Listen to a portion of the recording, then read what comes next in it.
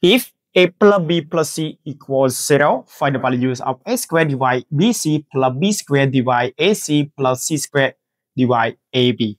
Okay, first we use this equation. You see, a plus b plus c equals 0.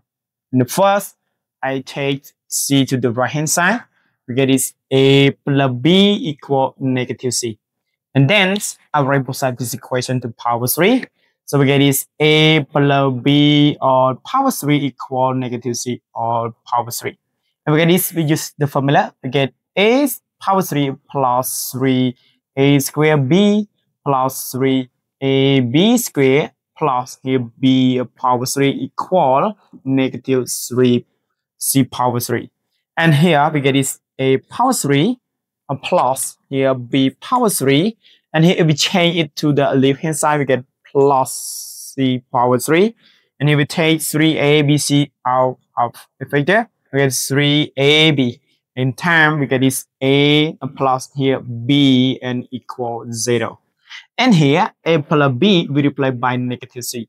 So we get this a power 3 and plus b power 3 and plus c power 3 and plus 3ab and times negative c equals 0.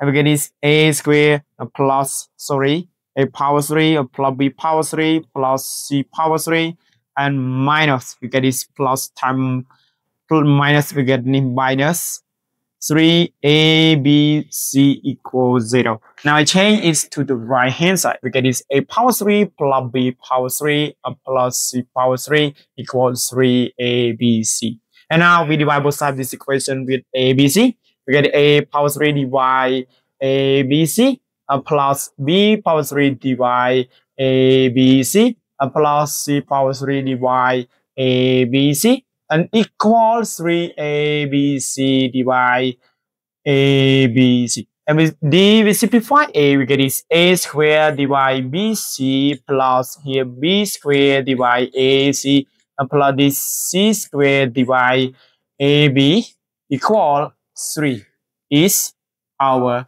answer.